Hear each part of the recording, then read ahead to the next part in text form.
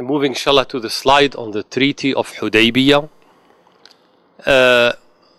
This is the 6 years of Hijrah.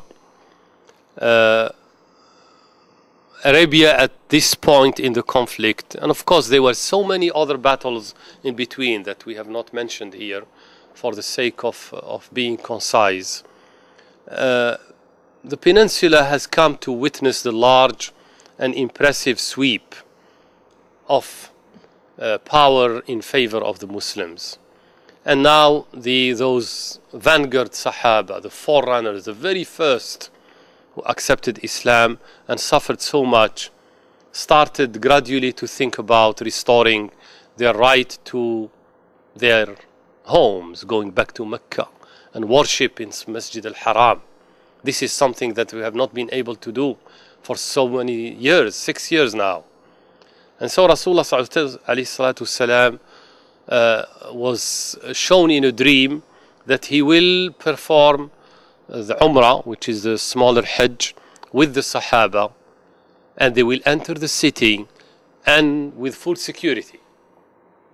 And so he mentioned this, and the Sahaba were so joyful that inshallah the time has come for us to be able to go back to our city, our homes in Mecca, and enter al-Masjid al-Haram without fearing anyone and being able to worship inside the Masjid al-Haram. However, the Qurayshis have heard of this, and despite the consecutive failures at stopping this da'wah, they still insisted that this would not take place. They refused the idea of allowing the Prophet ﷺ and his followers to visit even for a short time to perform Umrah. They refused that. And so what happened after a lengthy process of negotiations between the Qurayshis and the Prophet ﷺ, they finally agreed on a treaty of peace treaty between the two. And the elements of the treaty are such that the Muslims shall return this time, which means this year they will not perform Umrah. They are going to go back to Medina and will not enter. This is a concession that Rasulullah ﷺ gave them. You see the short-sightedness of the Qurayshis. They wanted only to be seen as having weight and power. Rasulullah ﷺ was looking beyond that. So they wanted that, so he gave it to them. He said, okay, we are not going to go this year. So based on that, they agreed on everything else. And so the second point was that when they come next year, they shall not come armed. And their arms shall be stored in positions and so forth. And war activities shall be suspended for 10 years. That they should not have any war or battle for 10 years. And during this time, both parties will live in full security and neither party will raise a sword against the other. So that was the third point. The fourth point, which is very important, is that if any from Quraysh goes to Muhammad, which means any Qurayshi, kafir, who accept Islam and want to go to Rasulullah ﷺ, the Muslims will be obliged to return him to Quraysh. And any Muslim who wants to leave Islam and accept to go back to Quraysh, the Qurayshis will not return him to Muhammad. And Rasulullah ﷺ was okay with this. He accepted that. Muslims were furious. They said, how do you accept this? And of course, the wisdom is that there will be no Muslims after knowing Islam who want to go back to Quraysh. So there is no issue. And the Muslims who want to enter the fold of Islam, they will have to be patient until Allah brings about an opening. They will have to suffer in the Quraysh just like everybody else has suffered. So at the end of the day, it's not a big deal. It sounded to be defeating and it sounded to be dishonorable, but in reality Rasulullah ﷺ didn't see much in this, so he accepted it. The last one is the major one, and that is if a tribe wants to join the Qurayshis, they shall do so. And if a tribe wants to join Muhammad ﷺ, they are allowed to do so. Now these are tribes, not individuals. And if any tribe that joins Quraysh attacks the tribes that join Muhammad, it will vanishes this treaty. Which means Quraysh has to take care of any tribe that join their fold, that they shall not attack a tribe that joins Muhammad, and vice versa. And so this was a major one, because this is really the one that led to the Fath of Mecca, to the conquest of Mecca.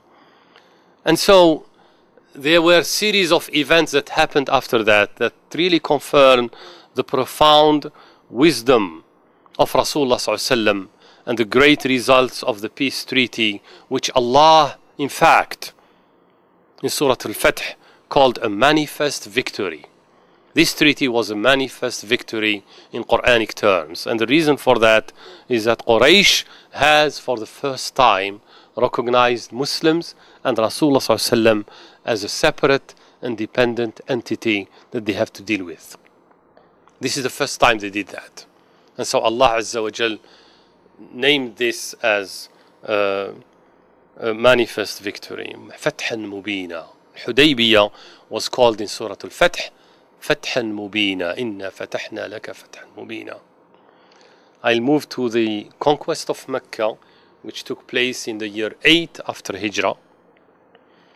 And the reason for it, before that, Ibn al-Qayyim rahimahullah, who is a major scholar of Islam, described the conquest of Mecca as the greatest conquest by which Allah Azza wa Jal has honored His messenger, has honored His religion, His soldiers, and the party of truth.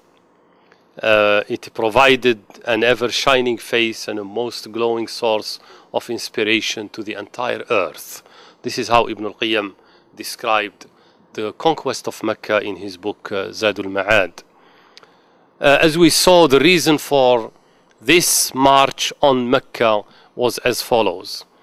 As we said, according to the terms of the Treaty of Hudaybiyah, the Arab tribes had the option to join either Quraysh or join Rasulullah sallallahu alaihi wasallam.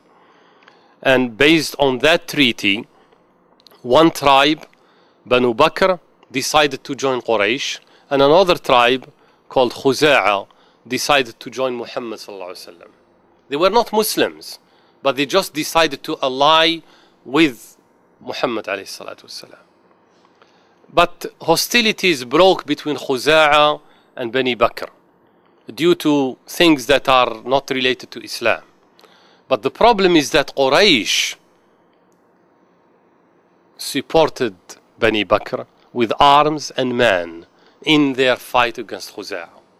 And this was total violation of the Treaty of Hudaybiyah. In fact, Khuza'a fled to Al-Masjid Al-Haram in Mecca. They sought refuge in Masjid Al-Haram, and men from Quraysh went with Bani Bakr and killed these people of Khuza'a inside Al-Haram. And so when the news reached Rasulullah sallallahu alaihi wasallam, this was a clear violation of the Treaty of Hudaybiyah. And so Quraysh did not keep its word and has breached the treaty. Of course, Quraysh realized their grave mistake, and they dispatched Abu Sufyan to Medina.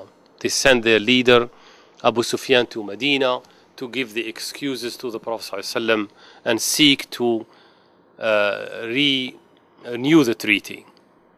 Rasulullah ﷺ did not listen to him.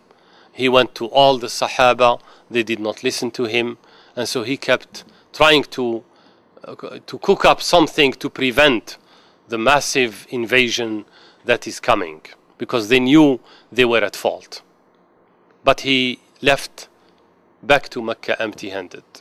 And Rasulullah ﷺ, in total secrecy, he prepared his march toward Mecca. As Sufyan was negotiating in Medina, Rasulullah ﷺ was preparing his march toward Mecca. There is nothing that works with these people.